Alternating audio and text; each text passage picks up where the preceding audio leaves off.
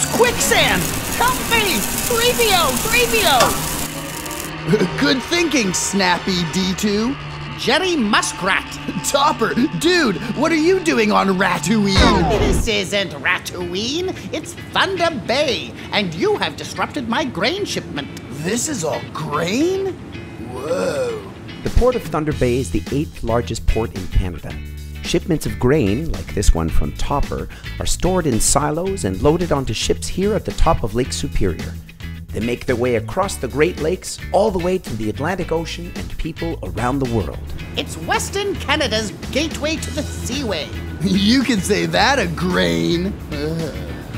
The Anishinaabe First Nations have lived in this part of Canada for thousands of years, but in the late 1600s, Europeans started creating colonies here, and people arrived to mine silver. This lakehead depot was named Port Arthur. When the Canadian Railway was built in the late 1800s, Port Arthur boomed because farmers from the west could send their grain here by rail. The grain on the train comes mainly from the plains. The grain on the train comes... The origins of the St. Lawrence Seaway can be traced back to the mid-1800s, when the first Welland Canal was opened. The modern St. Lawrence Seaway was completed in 1959, creating a navigable waterway that stretches 3,700 kilometers into the heart of the North American continent. In 1970, Port Arthur merged with Fort William to become Thunder Bay, the biggest city in northwestern Ontario and the official Canadian lakehead for the Seaway. Massive ships can reach the grain at Thunder Bay all the way from the Atlantic Ocean, going up 180 meters in height through 16 of the most efficient locks in the world. The Seaway is one of the 20th century's most amazing feats of engineering. Dude, I know, I rafted it. Well, did you know the Port of Thunder Bay ships about 8 million tons of grain per year?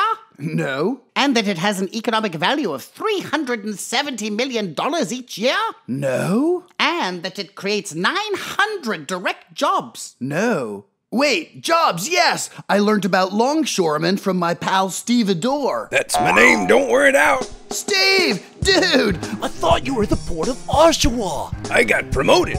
Now I work on behalf of ports around the Great Lakes. And not just the Canadian ports, the American ones too. Cool. That's where I'm heading after T-Bay, USA. Give me a call when you're there, Jerry. I've got connections, you know. You see, I show people how important ports are. Not just to our economy, but to our ecology too. We need to think about our carbon footprint. And shipping is more fuel efficient than trains. At almost 8 times more than trucks. I learned that at the Port of Hamilton. Well, aren't you a smarty pants? I must be off back to Winnipeg, Jerry. I've got places to go, markets to sell to. So long, Jerry. Where to next, Snappy D2? Thunder Bay Art Gallery? The Sports Hall of Fame? Thunder Bay Museum? To find a gear for Captain Nemo? Right, I almost forgot. You can say that, a grain. Yeah, all right, I'll stop.